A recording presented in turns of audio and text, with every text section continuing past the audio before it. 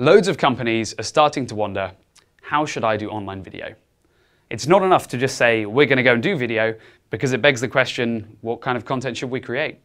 And so today I just want to talk through a number of the different kinds of styles of video that you should be making as a business and explain what kind of style that content looks like, where it should be hosted, and all that kind of thing. So I want to start with just things that you can go and make in-house. If you can go and purchase a camera, a set of lights, and a microphone like this one here, then you can go and create all these different things and it won't cost you too much money. You just need a little bit of editing skill, and if you need to hire in some freelance talent to do that, then that's absolutely fine.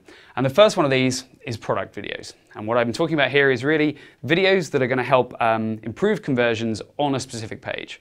Videos designed to maybe help you take a customer from that point of initial interest, saying, am I going to buy this product, to definitely knowing that it's the right thing that they want to buy and pressing that add to cart button. So what do these look like? Well, I think they look a little bit like this.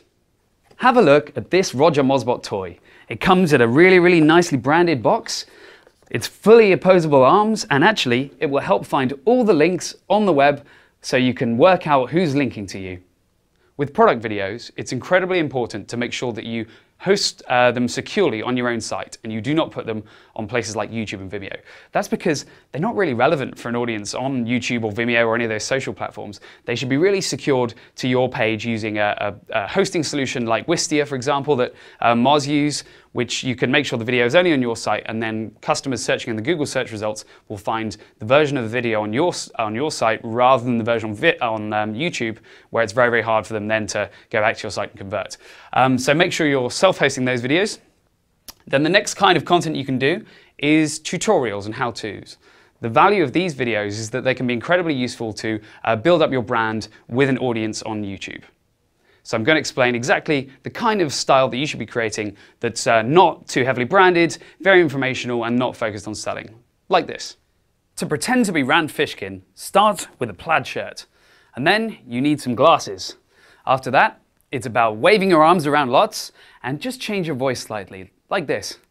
Howdy everybody! Welcome Moz fans, it's great to be here. You can also do a lot of thought leadership content. Thought leadership content can get you links, it can get you a great presence on YouTube, help you build your brand as well, and demonstrate that you're really an expert in whatever field it is you work in. What do thought leadership videos look like? Well, exactly like this kind of thing here, right? Whiteboard Friday.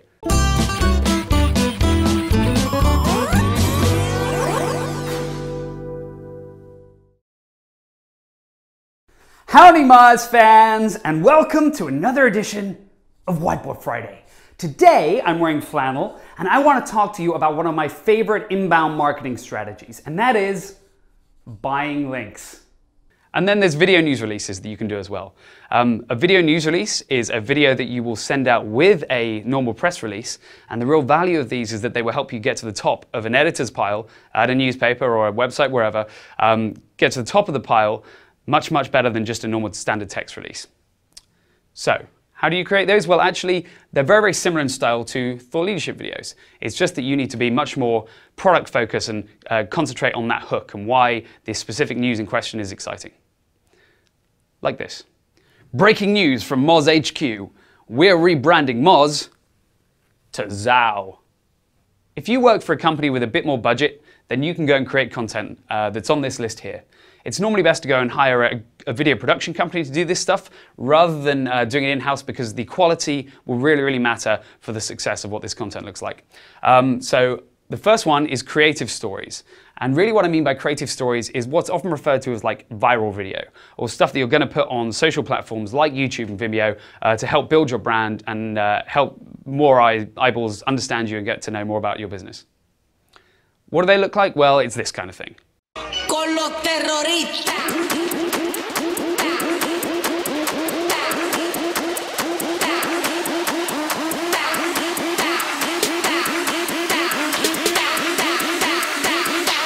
And do the Harlem Shake.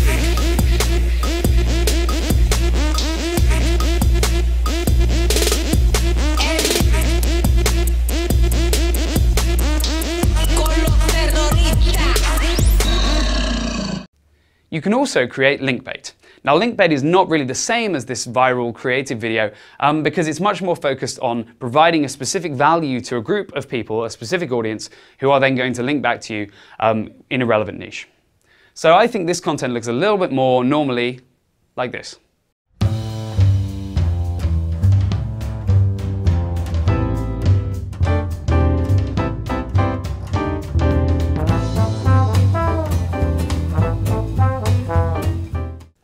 And lastly, if you've got a good budget, I recommend everybody goes out and creates ads. But not ads like TV ads, actually ads that are going to be useful on YouTube. And really, I think that those have to be ads advertising softer things, not just demanding sales. So what I really like to do is advertise content. If you've got a great blog or you've got a good email list, why not create an advert and target people on YouTube and tell them why they should come and explore your content and learn more about your business and start to engage with all those inbound marketing channels that you're creating content for. So what does this look like? Well, I think it's this kind of thing. Howdy everybody, come and check out the Moz blog. We have loads and loads of free content marketing and inbound stuff and real company shit and oh, it's amazing. And lastly, if you have absolutely no budget at all, then I recommend having a play with Vine. There's going to be great rewards for the kind of companies that work out how to do something exciting with Vine and Instagram video. We don't know which one's going to be more dominant yet, so I recommend you have a play and do some really cool stuff and see what you can come up with. A bit like this.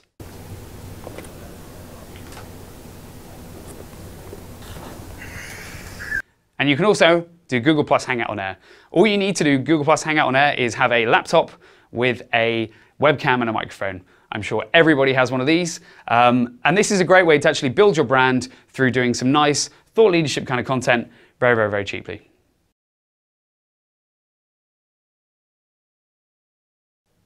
Thank you very much. I hope you found that useful.